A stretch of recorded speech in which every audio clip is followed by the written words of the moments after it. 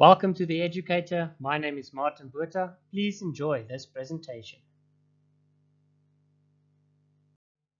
In this presentation, we are taking a look at the poem Remember by Christina Rossetti. What do you expect from a poem with the title Remember?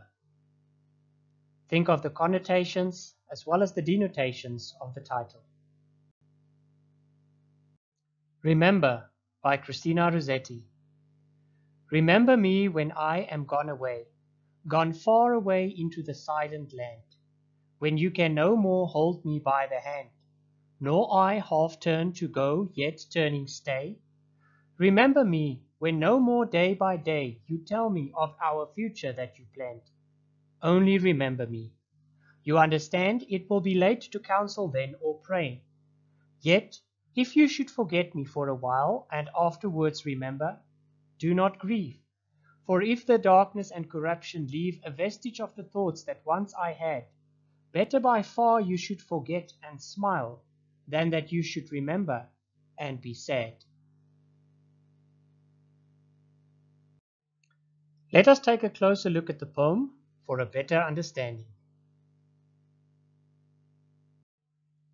In this poem, the speaker is talking to the one she loves and asking them to remember her after she dies. She points out that in her absence, they will no longer be able to touch her or give her advice or plan their future together. Remembering will be all that is left to her beloved. At the end of the poem, however, she tells them that her greatest wish is for their happiness, so they should not feel guilty if they find that they forget her sometimes. Although she wants her loved one to remember her, she would not like their memories to make them unhappy. This poem is divided into an octave and a sestet. Let's take a look at the octave, the first two quatrains. It has a mournful tone and the focus is on remembering and memories. Remember me when I am gone away, gone far away into the silent land, when you can no more hold me by the hand, nor I half turn to go, yet turning stay.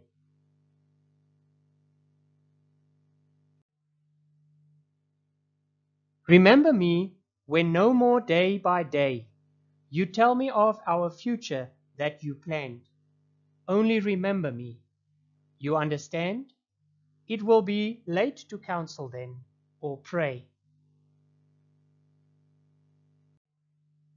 If we take a look at the next part, the sestet, we find that the speaker finds ways to move on and tries to forget.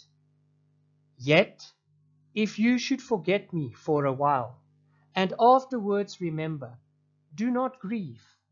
For if the darkness and corruption leave a vestige of the thoughts that once I had, better by far you should forget and smile, than that you should remember and be sad.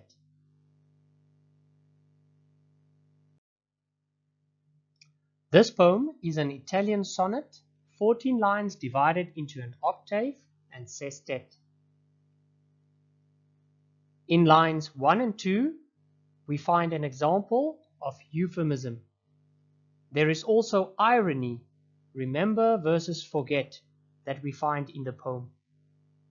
Sound devices, in lines 3, 4, and also 13, there are examples of alliteration.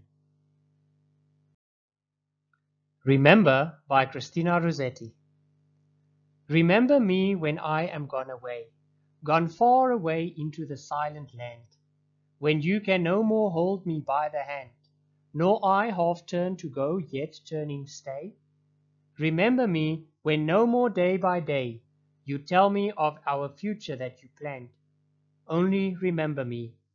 You understand it will be late to counsel then or pray. Yet, if you should forget me for a while and afterwards remember, do not grieve.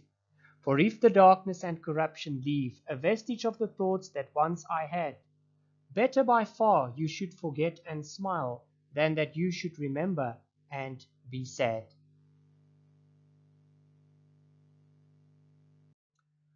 Thank you for watching The Educator. My name is Martin Buerta. Please remember to subscribe on YouTube for more presentations.